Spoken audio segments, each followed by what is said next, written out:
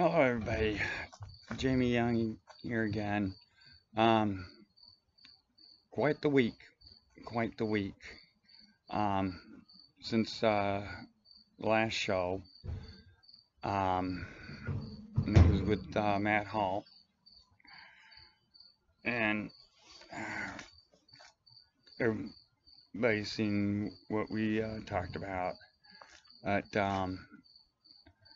since then, Justice Gensber has passed, which has left a vacancy on the Supreme Court.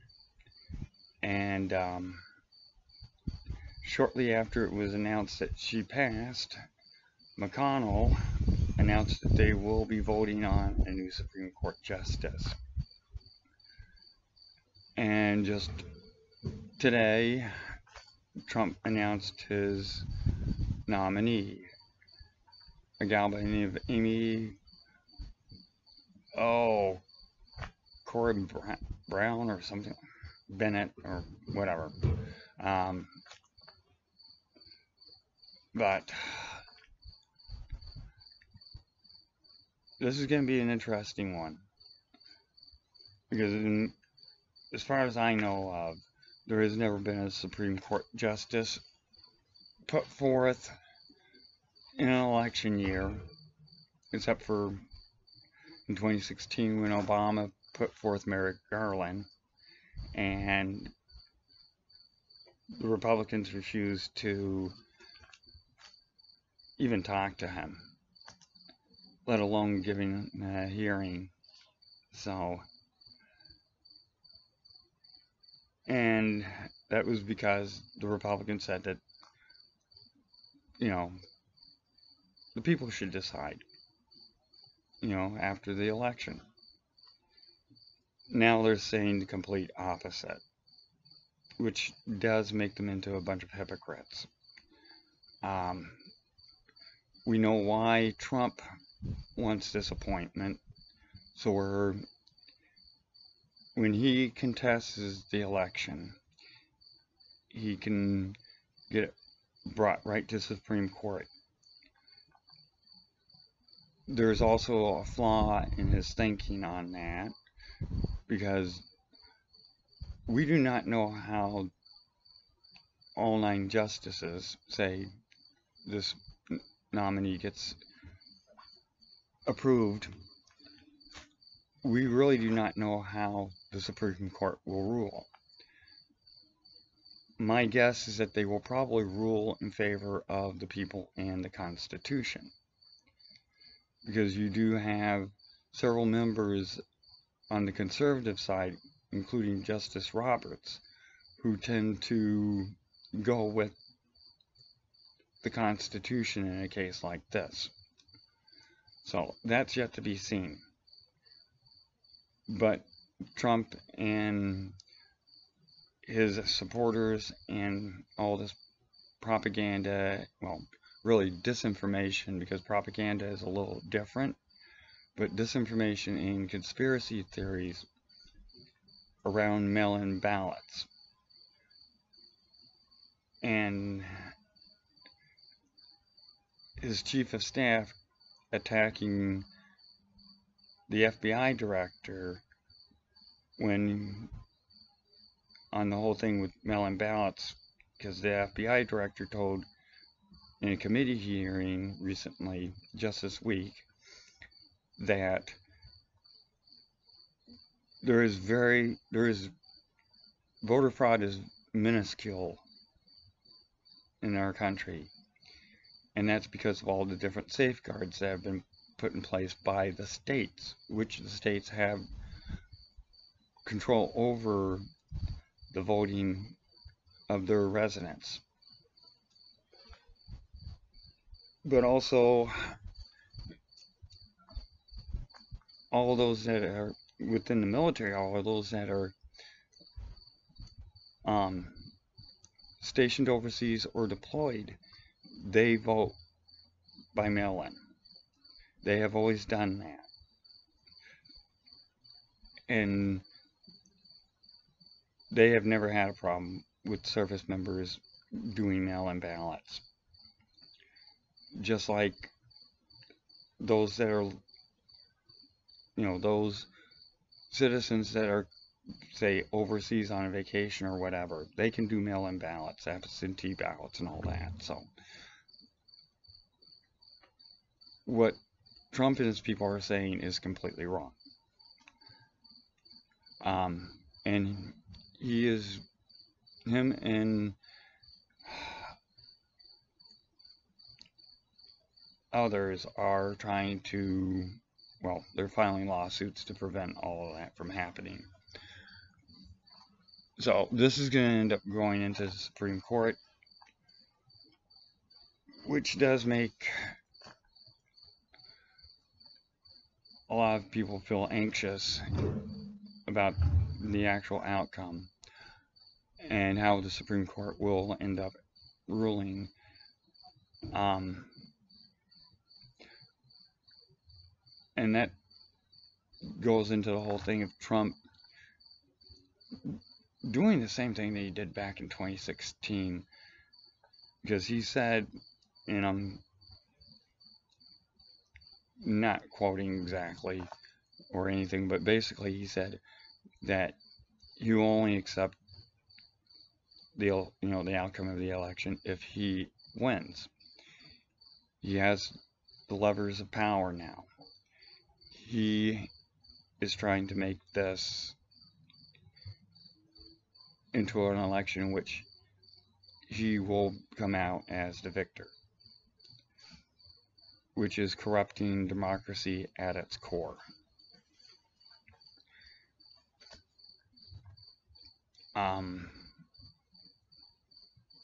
When it comes to what's currently going on with these different opposing groups, mainly these militia groups, there will be continued, unfortunately, violence. There's no way around that. But what these groups do leading up to the election, after the election, and moving forward is very much a question in itself. And that's because there's too many variables that are happening.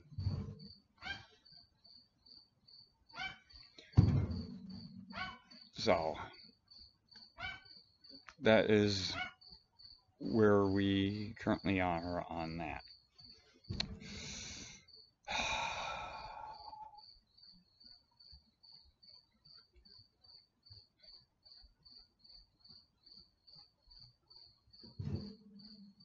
Just thinking here. But a friend of mine recently posted on Facebook that back in 2016 she predicted all of this.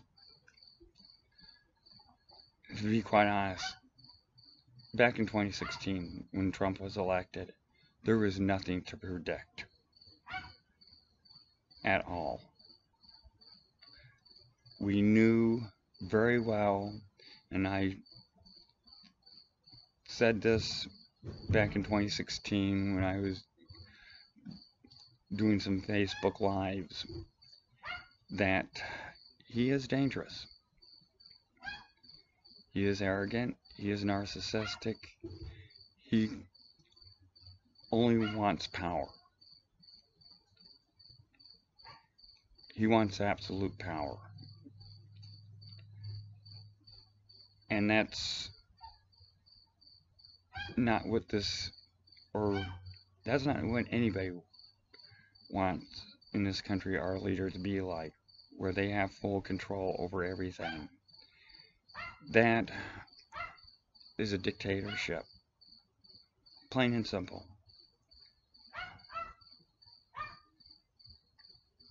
And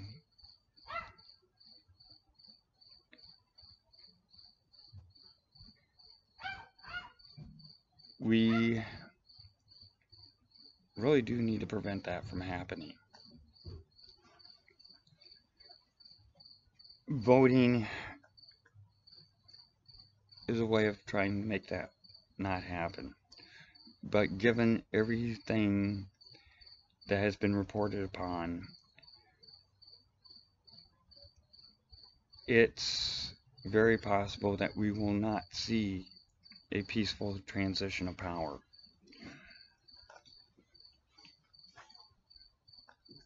And that we will continue to see more violence throughout this country. These are not predictions. I do not make predictions. I never have, and I never will. Just look at the facts. Look at the information. Dig into what's out there.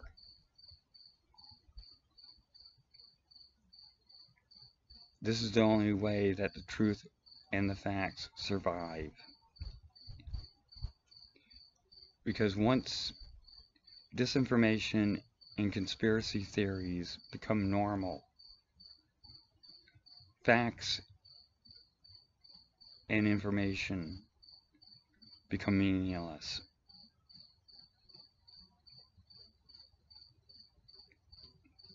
That is something that we all need to keep in mind. The facts are important. The information, when it is verified by numerous outlets, is important. Recently, this week, we had 2 officers shot in Louisville, Kentucky.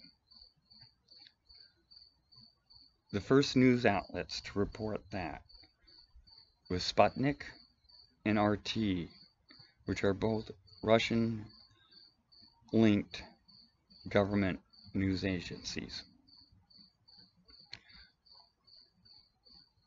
I waited a few minutes. Then CNN, Al Jazeera, France 24, MSNBC, and others verified that. This is what I mean by verification of information. Without that, we don't know the truth. We don't have the facts. When you're reading an article, look at it, scrutinize it. Look at who they talk to and what agency, department, college, university they are from. And continue to investigate and look into it. We have an election coming up. A very, very important election.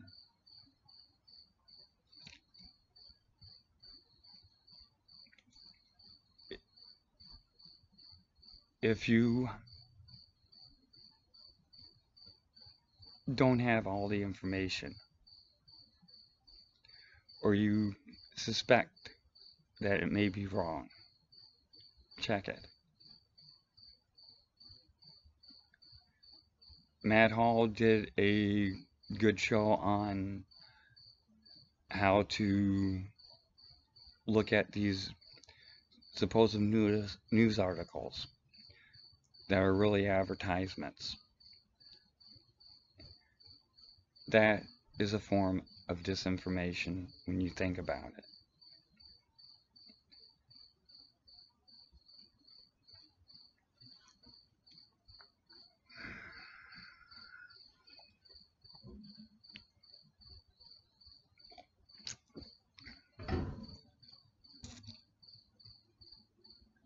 But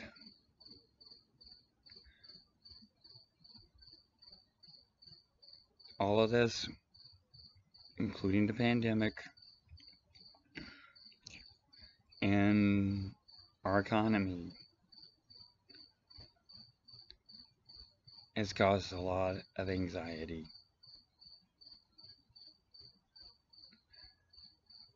Something that nobody has felt at all this much uncertainty.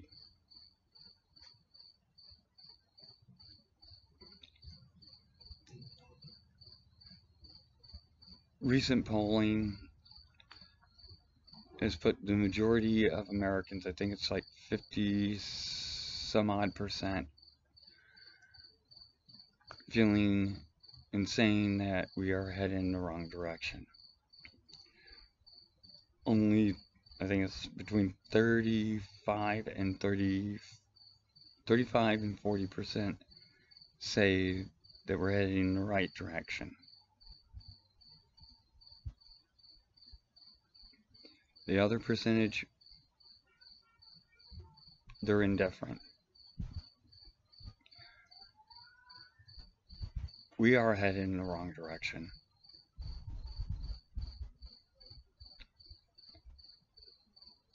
And it's not, this direction is not good for any of us.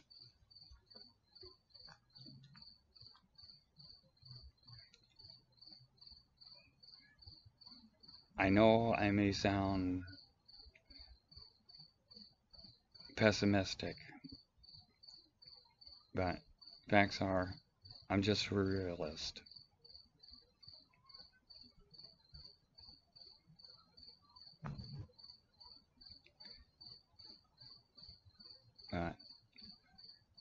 We do have a presidential debate coming up this week, and it will be interesting to see how this goes. I have a feeling that Biden will end up doing good. Trump will be constantly fact-checked on everything. Whether it's done in real time or after the fact, he will be fact-checked. Biden will also be fact-checked, but it won't be, it would be more in the way of policies and stuff. Trump would be fact-checked on everything. So, it will be interesting. But also it would be interesting, from my understanding, that there will be no live audience for Trump to beat his chest to. So, but that is what's going on, folks. And just remember, the future is never set. We all can change it. For better or for worse. And with that, I will leave you and have a very nice day, evening, morning. Take care.